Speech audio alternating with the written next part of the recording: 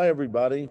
This is Alan Soldowski, executive producer of the 2021 Legacy of Poetry Festival and director of creative writing here at San Jose State University. I hope everyone is continuing to stay safe and well, and you're at home viewing this wonderful Zoom edition of the annual Legacy of Poetry Festival celebration. I'll be your announcer for tonight's special tribute to Lawrence Ferlinghetti. But before we start, let me tell you how to learn more about upcoming SJSU Legacy of Poetry Festival events. To learn more about upcoming events, go to the URL that's shown on the screen and also that we've put into the chat, or follow the SJSU Legacy of Poetry Festival on social media.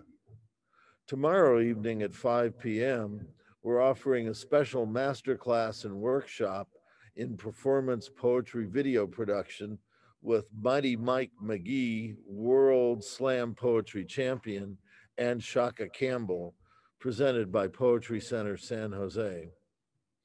Before we begin, let me first thank the sponsors who have made the San Jose State University Legacy of Poetry Festival possible.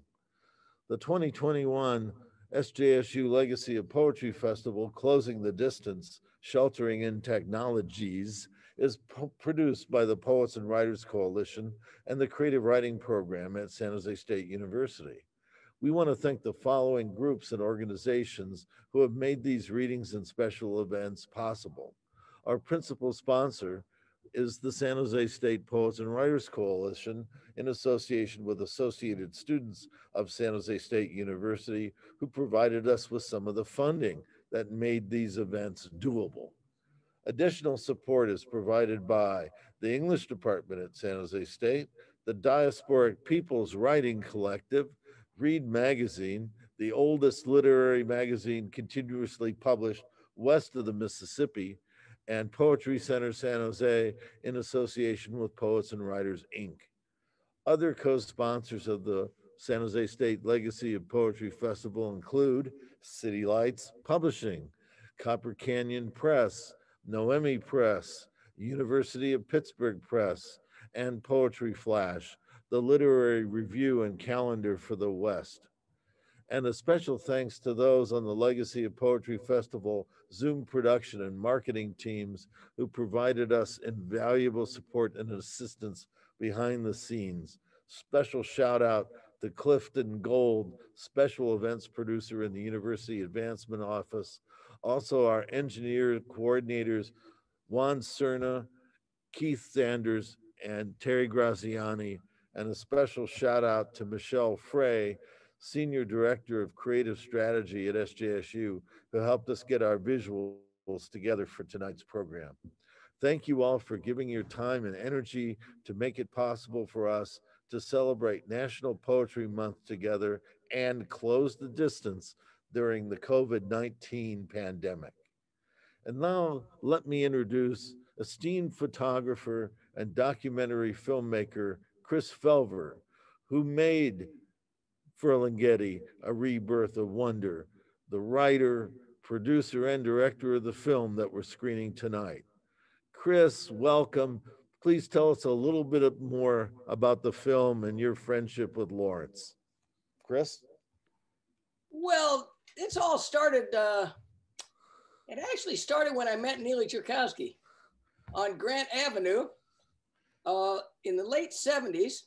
And I said I wanted to meet the poets of North Beach, or I wanted to meet the beat poets. And Neely said, well, there's a reading tonight, and there's a May Day reading. And he said, everyone will be there. And everyone was there, including Jerry Brown, and with cameras. And that was the beginning of a wonderful journey, these many years ago. So as I got to know Lawrence from that night on, I was a photographer and I was a wannabe filmmaker. And I'd worked down south in Hollywood, and I couldn't wait to get up here to do some of my own work. So Lawrence was a perfect subject. And I was surprised that no one had, made any film on him before. So we fit together just like You're supposed to, the filmmaker and the subject. So we carried it on for a long time. And I finally finished it, I think, in about 2012, actually. And there was How many years did it take, Chris? I don't know, because some of the work was from earlier times, and I made a film called the Coney Island of Lawrence Ferlinghetti, which was sort of a day in his life. And this was more from his peers' point of view, this film. So actually there are two films, but it started in that day, that early year, and in the late 70s, and we started on. One day he was doing over at Keystone Corner, and we just filmed over there, I remember. That was great. And then I took an interest in his painting, which was done in his studio at 250 Francisco. He had a tarp on the floor. I thought that was very cool. And so I took an awful lot of pictures of Lawrence, which ended up in a book, Ferlinghetti Portrait. But this film has taken a while to make, but everyone is, well, the reason I think we got together so well is that we went to Nicaragua together, and we did a book down there, 7 Days in Nicaragua Libre. And it was then I realized Lawrence was he's a very peripatetic person. And so am I. So we got along fine like that.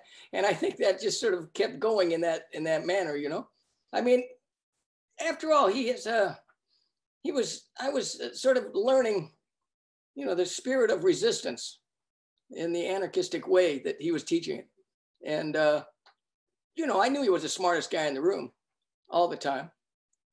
With the rest of the poets, I was very quiet for a long time, learning and listening. So it was a wonderful experience being with him. And we always had a good time, always had fun.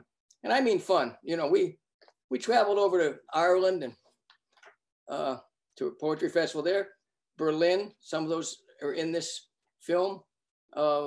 We drove from Tuscany down to Calabria, filmed some down there in a really old little town. And so it's always was a great gas being with him. You know, we always had fun, and I mean fun in the true pleasureful sense, you know. Because Lawrence was, you know, he was a master champion of wordplay. Well, Lawrence knew how to live too. Oh, yeah, yeah. So, but you know, what's funny, I was saying this the other day that, you know, A Farewell to Arms was banned. And I thought Lawrence knew about that. And so I'm sure when Howl got banned, he was tickled pink, you know, in a certain way. So I don't know. I have so many thoughts about Lawrence. It's sort of hard to pull them all together in a certain thing, but he pulled them together for me in my book. And I will read this, what he said. He said, Felver pursued me over the hills and dales of painting and poetry, catching the highlights and lowlights of a lifetime fomenting art and anarchy.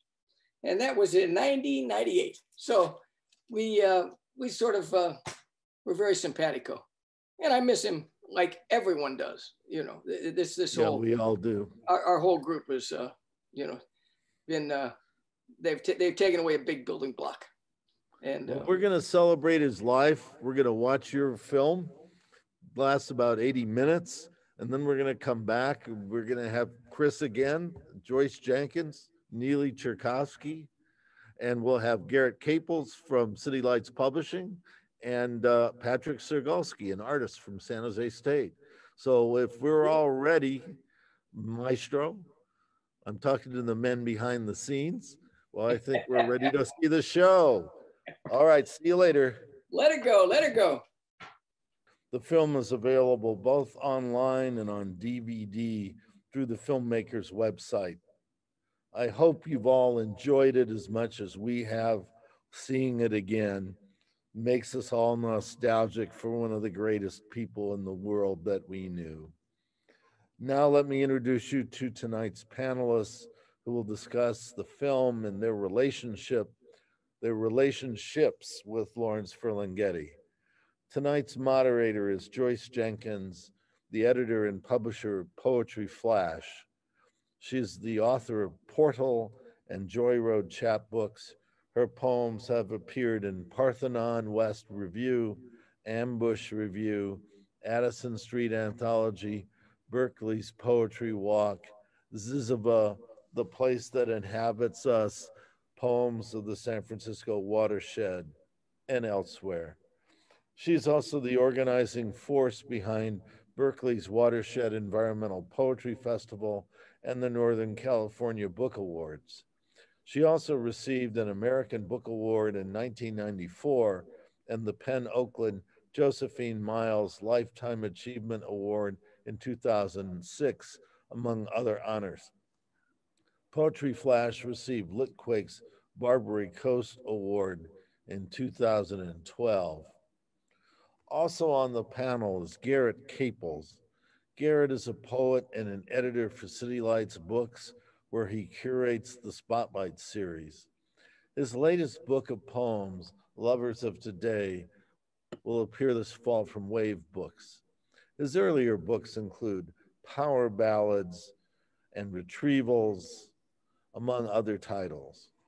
He is also the co-editor of Incidents of Travel in Poetry, New and Selected Poems by Frank Lima, published by City Lights, and Particulars of Place by Richard Moore, published by Omnidon, and the collected poems of Philip Lamantia, published by the University of California. We also have joining us the poet, essayist, and Ferlinghetti biographer, Neely Cherkovsky.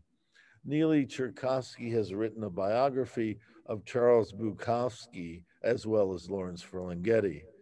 In addition, Neely is the author of Whitman's Wild Children, a collection of essays about 12 poets he has known: Michael McClure, Charles Bukowski, John Wieners, James Broughton, Philip Lamantia, Bob Kaufman, Allen Ginsberg, William Everson, Gregory Corso, Harold Norse, Jack Micheline, and Lawrence Ferlinghetti. Neely also produced the first San Francisco Poetry Festival, and in the early 1990s helped to found Cafe Arts Month, a yearly event celebrating San Francisco's cafe culture. We also have with us on the panel visual artist Patrick Sergalski, a professor emeritus of art at San Jose State University. Patrick collaborated with Lawrence on a number of art projects, including lithographs and silkscreens that were produced in the print studio on the campus of San Jose State in 1992 and 1993. And finally, we are fortunate enough to have filmmaker Chris Felver back with us on the panel. Chris, whose 2009 Ferlinghetti, A Rebirth of Wonder, we just had the opportunity to watch together. Felver has also made films on the jazz musician Cecil Taylor, on photographers Sam Weinstaff and Robert Mapplethorpe, on Donald Judd's Marfa, Texas, and a documentary of the West Coast bohemian culture called West Coast Beat and Beyond. He currently is finishing a film about the sport and spirituality of the game of golf. Everybody welcome. The panelists now will discuss Lawrence Ferlinghetti's life and work for about 15 minutes, and in the last 15 minutes of our Zoom time together, Joyce will read from audience members' questions. So if you have any questions, please put them in the chat now. And without further ado, let me turn things over to our good friend, Joyce Jenkins. When I first met Lawrence, I was a young poet from Detroit. I had worked on the National Poetry Festival and organized the Michigan Poetry Conference.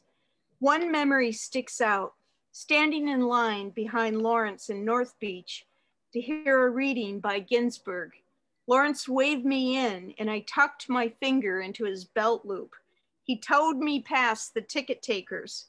I remember stepping over Jerry Brown, who was sitting on the floor. I met Joe Wahlberg, manager of City Lights Books, and other classic SF characters. Lawrence had an idea for an international Carnegie Hall festival stage for poets. We had meetings upstairs at City Lights. I carried my office in a basket and wrote a poem called The Only Woman in North Beach. I wrote one of the first grants to the newly minted California Arts Council and got $20,000 for a festival at the Palace of Fine Arts, 1978 and 1980. We had poets flying in from all over the world for the San Francisco International Poetry Festival. Rex Roth escaped from the hospital to read. After that, Lawrence was always a friend to Poetry Flash.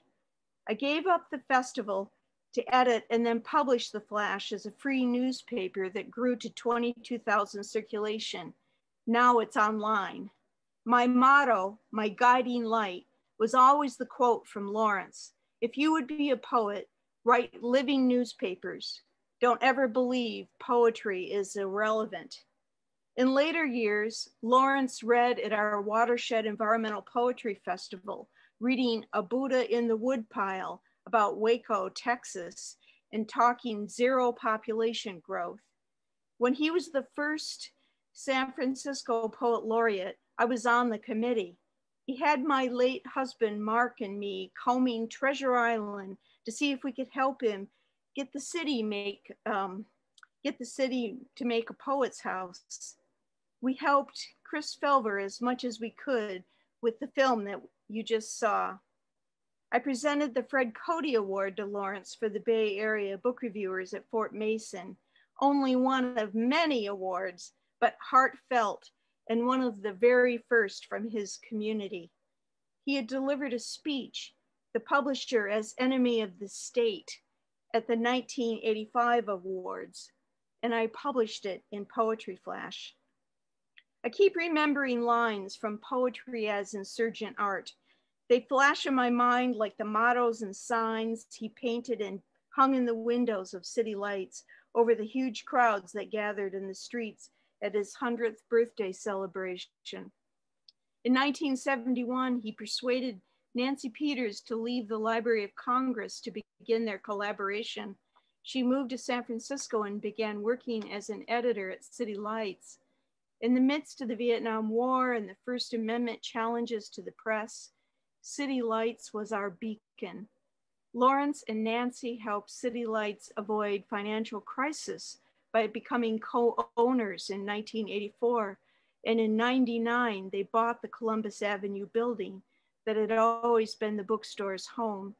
City Lights became a registered landmark in 2001, the first time this had been granted to a cultural institution.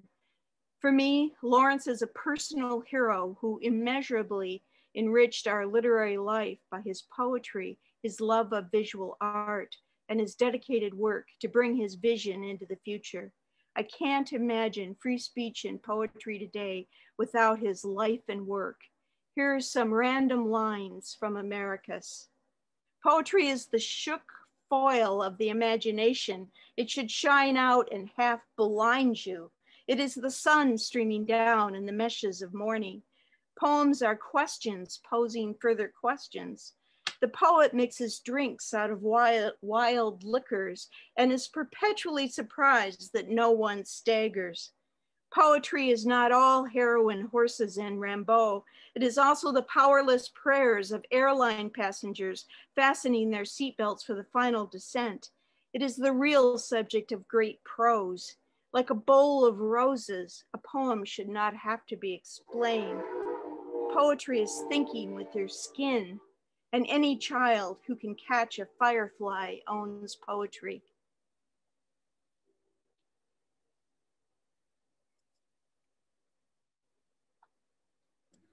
Next, we have Chris Felver.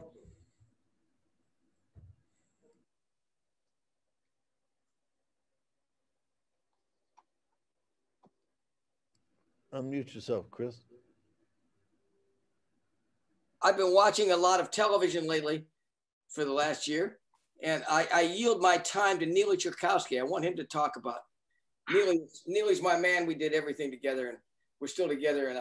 And Joyce, without Neely and Joyce, I yield my time to Mr. Cherkowski. Neely, go ahead and unmute.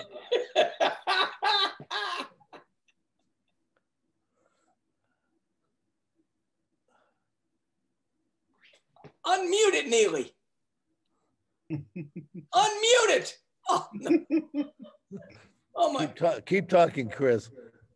Well, listen, Mr. Tchaikovsky got me into this.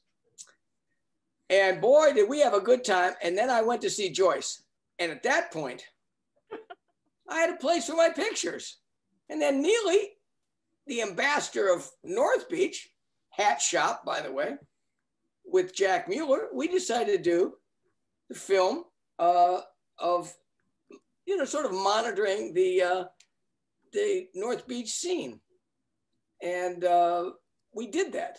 And it was on KQED and everything. We had Jack Mueller was involved, and Kay McDonough, and obviously Bob Kaufman, and the whole beautiful, beautiful situation in the late 70s, early 80s in San Francisco. Like Harold Norris said, there were more poets than there were people. Should I continue now? I mean, is Neely? How's Neely doing? Well, you send Neely a message. Should I call him on the phone or what? He's been muted, but that doesn't bother me.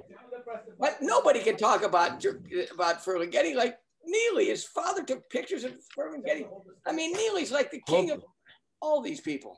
No, Neely, you can hold the space bar down and you can unmute. Well, I don't. Well, then, could we have Mr. Caples wrote this most beautiful essay on Mr. McClure's passing, and I want to, you know, so I want to say that. So I yield my time to Mr. Caples because Mr. Tchaikovsky can't press the space bar. Garrett, go ahead. Okay. Well, I met Lawrence through initially the poet Philip Lamantia, who I was a friend with. It's also how I met Chris, actually, back in the day.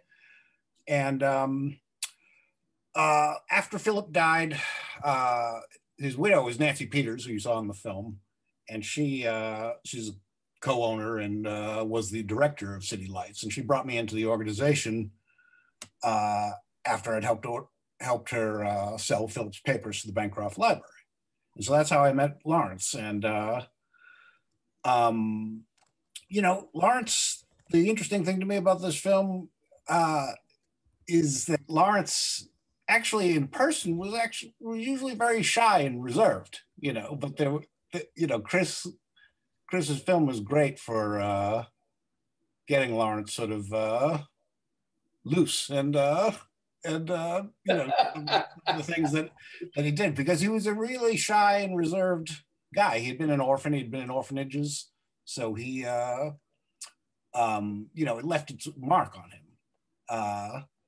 But you know, when I first started working there, I was just doing office work and reading submissions.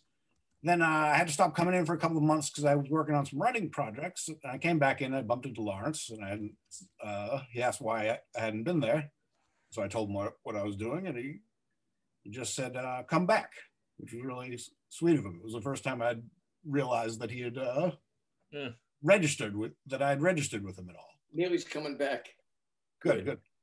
And so I did, and we had a manuscript of Philip's from his papers called Tau, and Nancy let me put that together for City Lights as a book. And Lawrence, we went out to lunch with Lawrence once, and he said, why don't you make it a pocket poets book? So, which was a pretty amazing thing for him to offer. And that was the first book I edited for City Lights, and I've gone on to be an editor there sort of fairly quickly. Partly just from being a poet, and it's useful for a place like City Lights to have a poet on the editorial staff. But also Lawrence was very shy, but for some reason he was comfortable around me. And so I started becoming his personal assistant on and off, like would do, errands, come over and mess with the computer, that sort of thing. But, I tried not to bug him too much. And so we had a good relationship. But what I did bug him about was, once I started doing a lot of poetry for City Lights, I would consult him about different things, especially French translations in particular. You know, like he wanted to read, if I was even thinking about something, he wanted to look at that. And, you know, I remember a Michaud book came in that we eventually did publish by, translated by Julian Conley. And, you know, Lawrence and I, we, you know, I came from sort of a background with Philip and surrealism and stuff. And so, you know, we often disagreed about poetry, or he thought some of my opinions were ridiculous, but at the same time, he was very cool to me and he didn't think I was ridiculous, which I really appreciated. Treated me like a poet who knew what he was talking about, even if he didn't always agree with what I thought. You know, and he was very nice. I laid a book on him, my second book when it came out, and he definitely read it because there's not a ton of feedback, but very specific, like, you know, very pinpointed feedback about things. And he came to a reading even that I gave at City Lights. So it was very nice of him to do. He let me launch a new poetry series at the store called City Lights Spotlight. And if Lawrence hadn't been cool with that, it just never would have happened. And yeah, I mean, I got to work with him once on a book because he found David Meltzer's When I Was a Poet. We were at a party and David read it, and Lawrence was like, you know, go ask him if he's got a publisher for that. Yeah. And so and he didn't. And so, you know, it was probably the last book Lawrence acquired for City Lights. And, you know, David and I really put it together, but we kept Lawrence in the loop. And he even rejected one poem that we wanted in there. So he made his mark there. And the other thing I got to do with him was interview him for the Paris Review when in the run up to him becoming 100 years old a couple of years back. You know, he couldn't really see at that point, and he didn't really want a stranger to be coming by the house because you have to do like 3 interviews plus a follow-up interview for a Paris Review thing. And but you know, for whatever reason, he liked me enough to let me come over and do it. And you know, we did it and we finished it, and he signed off on it. And then at the end, he's like, "Oh, this is a pretty good gig for you, isn't it?" Like, yes, it is, to write for the Paris Review and to interview him. And so it was a really nice gift from somebody who's actually given me a lot in my life. There we go. Beautiful. Okay. I think I can read it now. There we go, Nelly. You can hear you. I'm ready. Yes. Oh, thank you so much, everybody. This is very incredible. Chris, thank you for your lovely film. It's been a while since I've seen it. Thank you for the kudos. You know, I've done so much on Lawrence since his passing. I remember the day he passed, I had the inevitable phone call from somebody. Usually it's Jack Hirschman, you know. "Hello, Neely, this is Jack. Guess who died?" He didn't do that this time. I guess somebody else called, and you know, I cried for about 2 seconds, and then I told myself, what a beautiful life. I mean, yeah, oh, so he wasn't perfect. I mean, he and I had our problems for years. You know, to have a bookstore, to be a poet, to be a painter, to be a publisher, to be a public figure. And he's one of the few persons I know who has been in history. He was inserted into history. We heard it in the film. He was on a landing craft at Normandy. He was at Nagasaki 45 days after the dealio. He spearheaded the whole thing with Howell. I don't know if it's said in the film, Chris, it was the juvenile department of the SF police who came and arrested Shigmarao, the manager of blessed memory. But I want to say, you know, so I've spoken so much on Lawrence, I haven't really said, 1962, I'm in the City Lights basement, and I have my little magazine I did called the Black Cat Review. That's how I met Bukowski, because he sent me poems and I published a poem. I published the first poem that Ray Bradbury ever published. And he wrote me and he said, "Just don't come and visit me. I'm glad to send you the poem." At any rate, Lawrence, I saw Lawrence and I knew him from the cover of Holy Island of Mine, which was really an initiatory bridge for me. I'd been reading a lot of Cummings. That was enough to screw me up. But that in Goya's greatest scenes, that did it for me. That just did it for me, that first poem on Goya. And then 40 years later, the Goya Room at the Prado. Wow. And I thought of Lawrence. I even heard his voice because I do my Ferlinghetti. I did it at one of his birthdays. Do it, Neely. Well, okay. Hello, Neely. This is Lawrence.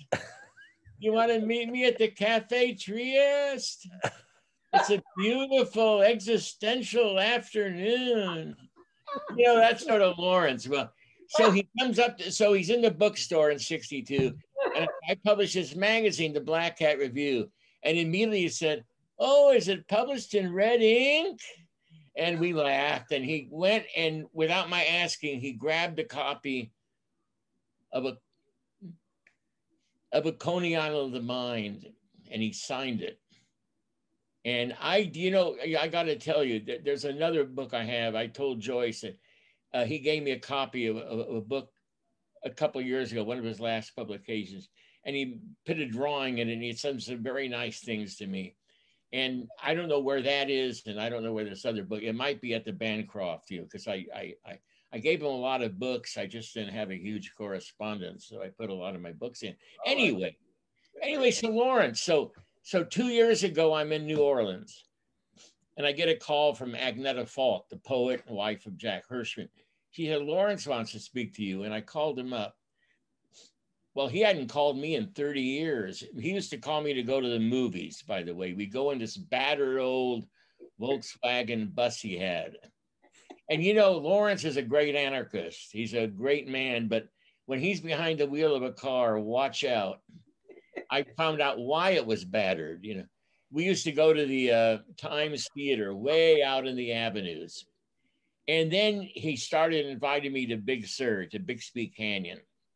And I went with him there a few times. And he said, "You can use the outhouse. It's the same one that Kerouac and Ginsberg used." And he had me write my name there. It says Jean-Louis Kerouac, Allen Ginsberg, Neely Tchaikovsky, Lawrence Ferlinghetti, and who else, And so I spent a lot of time there with him and on my own and with Lorenzo and Lawrence.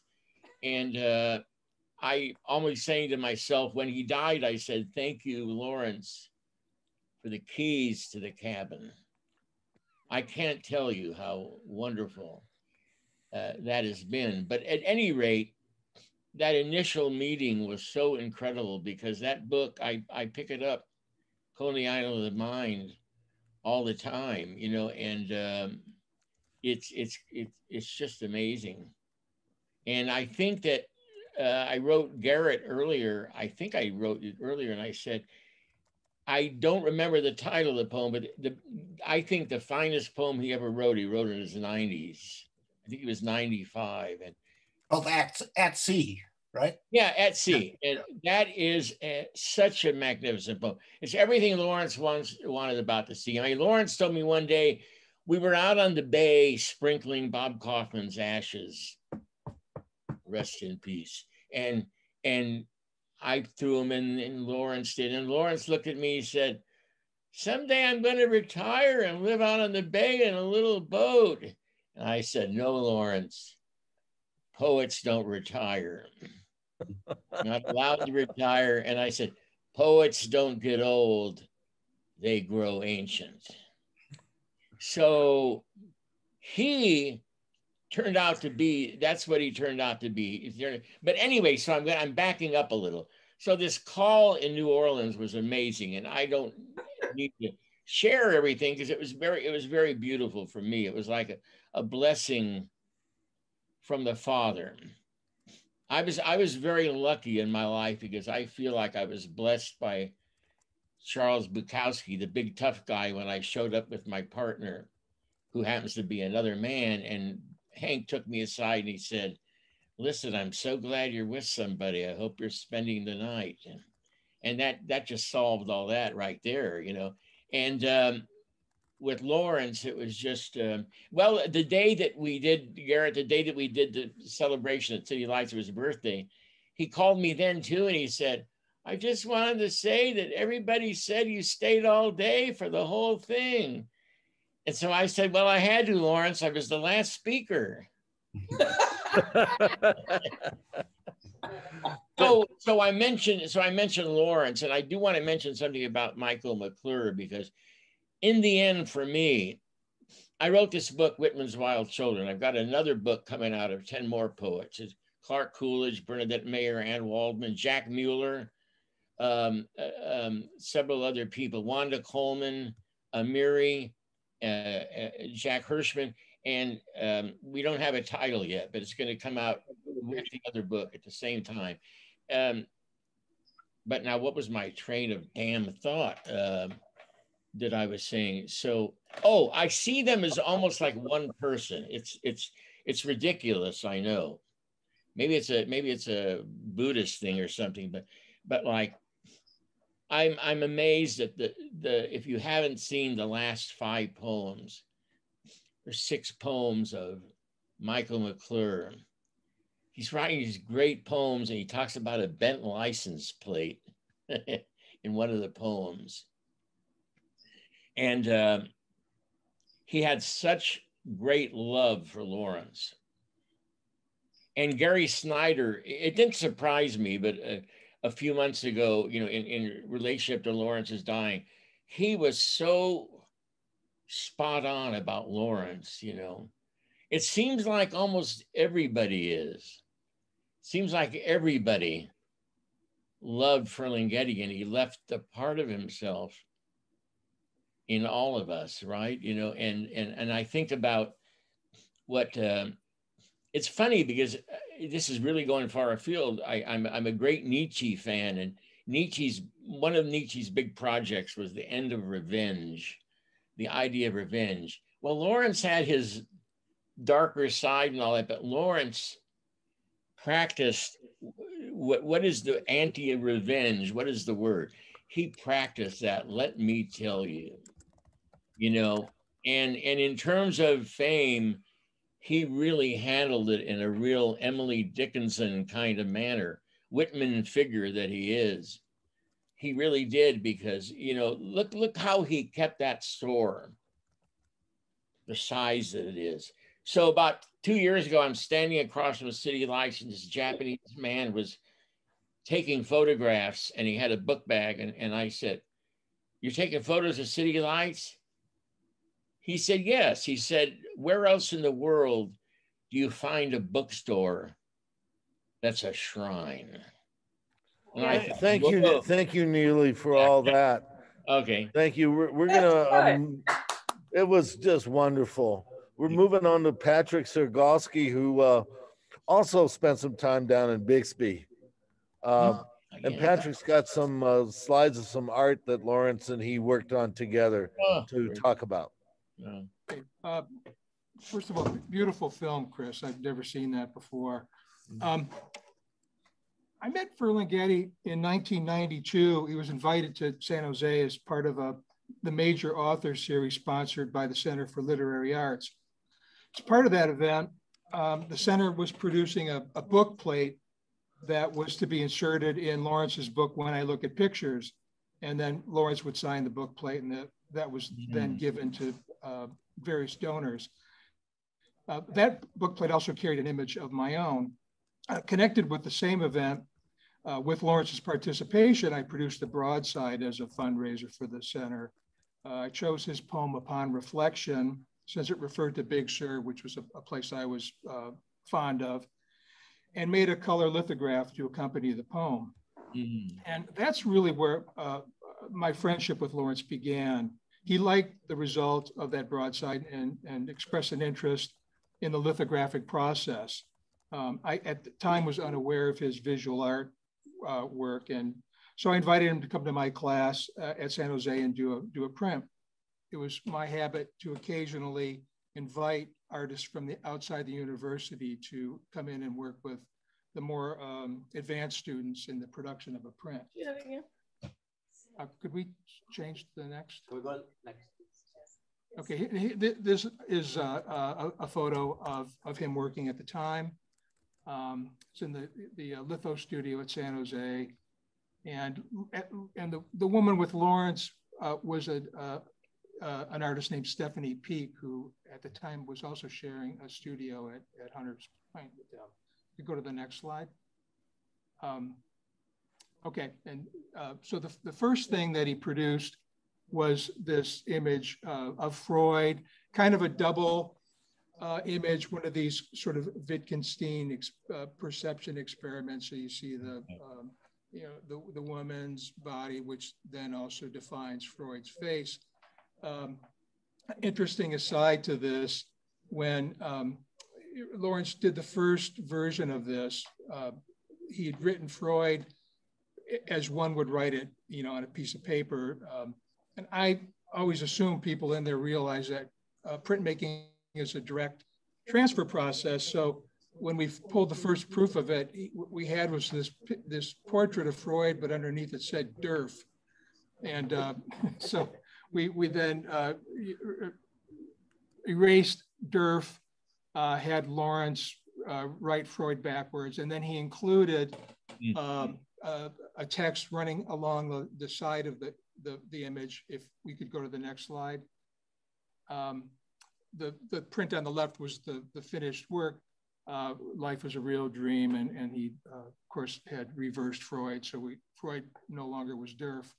The print on the right was another litho that Lawrence did. It was kind of a mixed media piece, monotype and litho.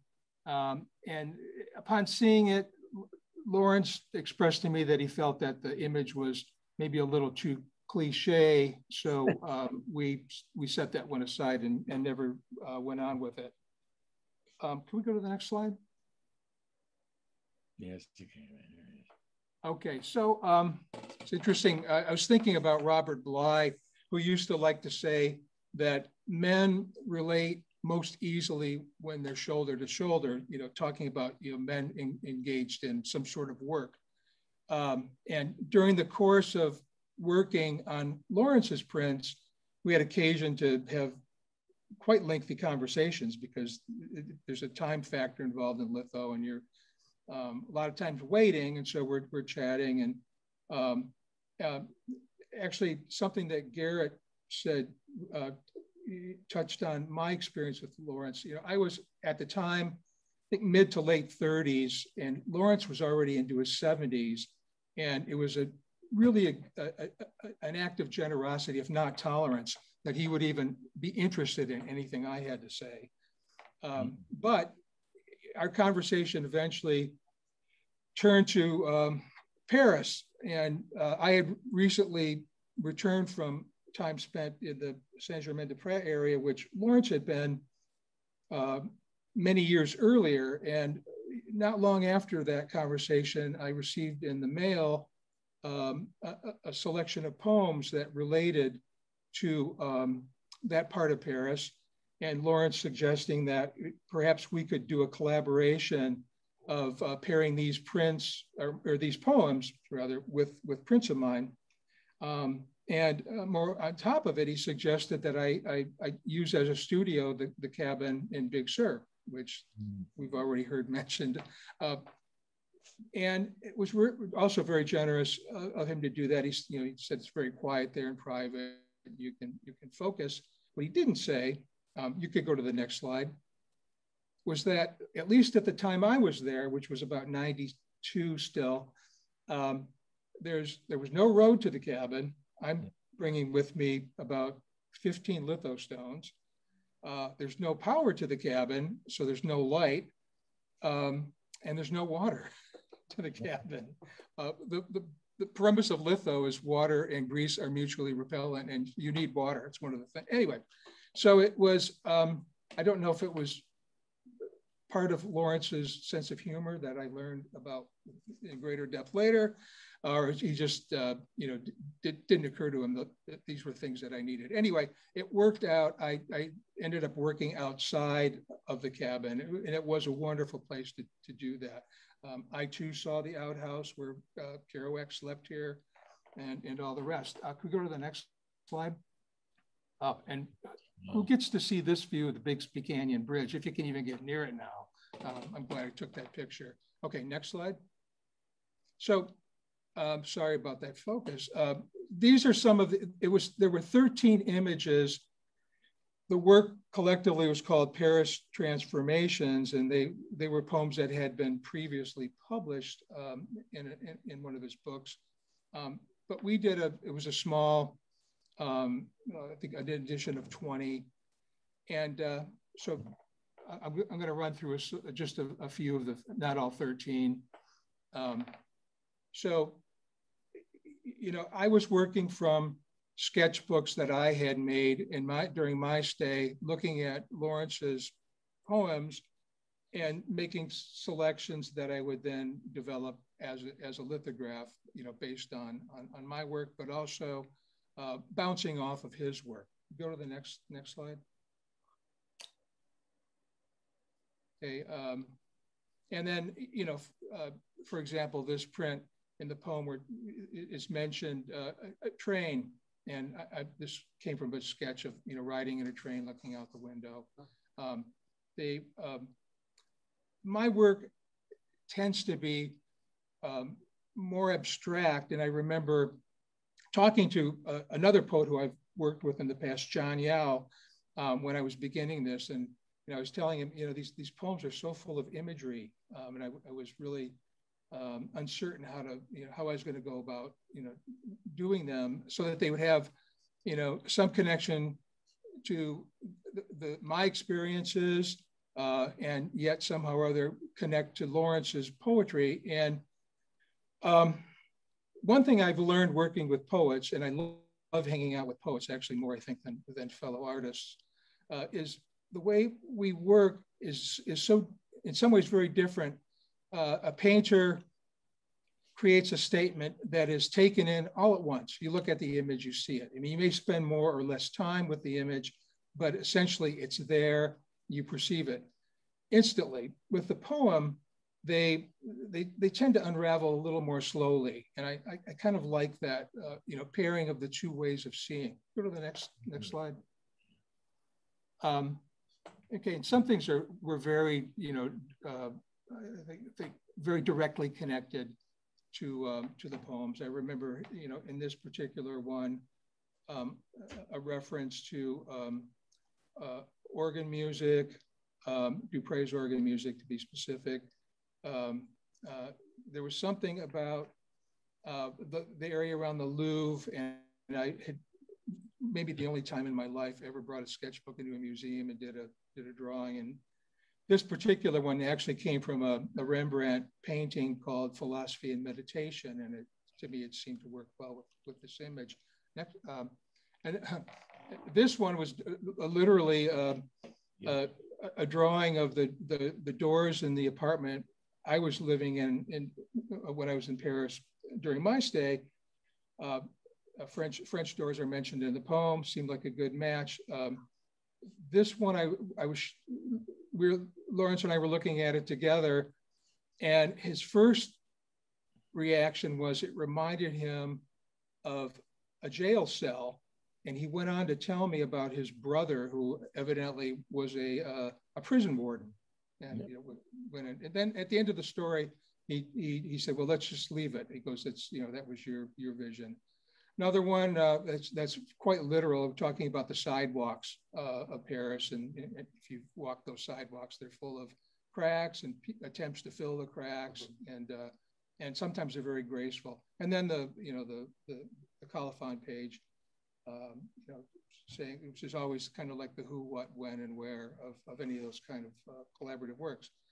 Okay, here, after that project, Lawrence and I were having a conversation one time. I'd taken him around San Jose, and I took him to City Canvas, which is a kind of a utilitarian canvas place where you get awnings made or drop cloths. And he liked these large painters' drop cloths, and he bought several to use as a painting support. And he had mentioned to me his desire to somehow or other include a photographic image of the Statue of Liberty in the work. So I showed him how to make, or I told him initially how to make a silkscreen. I told him what was required, you know, mentioned that, well, Warhol had done this, of course, and if one wanted to, you could screen print oil paint into the canvas and then work it up as another painting. So we made this screen. It was about, the image was about 4 feet by, I don't know, 2.5, 3 feet. And I remember the first day I went up to the studio in Hunters Point and showed Lawrence how to modify the paint so you could get it through a screen. And there was this, I'm sure you've all seen this smile that he gets on his face when he sees the possibilities. I fully thought the next time I was in San Francisco, I'd see that screen printed on the Transamerica building and every other public space. But instead, he used it as a vehicle to these satirical and to my mind, humorous paintings. There was another one I don't have a slide of the Statue of Liberty riding in the back of a pickup truck. That was quite good. So, after this work, several years after this, I was going to Italy to work with an Italian poet on a project, and Lawrence was, as always, super generous with his contacts. He set me up with people at City Lights Italia. I don't even know if they're still there, but and finding a translator, just tremendously generous that way. And he mentioned that he had these other poems. I think they were as yet unpublished, called Palimpsest at the time. This was still in the 90s, and we never got around to doing it. It's one of those regrets. My dear friend Niels Peterson wrote a poem in which the poet, when he's passed, is ushered into a library and shown the works that he never produced. And some poets will take the book down and look at it. Other ones don't. They go somewhere else. And I always felt that way. I think about the Palimpsest pieces. I wish I would have done them. And I will yield my time. Nice. Very good. Wow, what an amazing set of people and remembrances. Lawrence Ferlinghetti's life can't be summed up in a film or in a brief panel discussion. There are going to be more books written about him. Neely's going to give more speeches. Garrett's going to edit more Great City Lights books. Patrick's going to be inspired to do more art. And Joyce and I are going to just keep writing poems that try to live up to the example and live the kind of life that Lawrence Ferlinghetti would have hoped that we could or will, and that we will pass the messages on to the future. He set a standard, didn't he, Joyce, for all of us? Yes. Just a few last words before we go. Let me thank everyone on the panel and get to my script here. You've been watching a tribute to Lawrence Ferlinghetti, a special event presented as part of the 2021 San Jose State University Legacy of Poetry Festival, Closing the Distance, Sheltering in Technologies. The festival is presented by the Poets and Writers Coalition of SJSU in association with Associated Students and the San Jose State University Department of English and Comparative Literature, and by Poetry Center San Jose. Tonight's reading was also made possible by support from the Diasporic People's Writers Collective. The week of San Jose State Legacy of Poetry Festival events are also made possible with the support of Read Magazine, the oldest continuously published college literary magazine west of the Mississippi, Poetry Center San Jose, and Poetry Flash, a literary review and calendar for the West, edited by Joyce Jenkins. Please join us again tomorrow, Wednesday, April 21st at 5 p.m. for a special masterclass and workshop in performance poetry and video production with Mighty Mike McGee and Shaka Campbell, presented by Poetry Center San Jose. You can still register for tomorrow's masterclass by clicking on the link you see on the screen and that we're also dropping into the chat right now. To learn more about San Jose State's Legacy of Poetry Festival and our events, click on the URL that we're showing you next, go.sjsu.edu.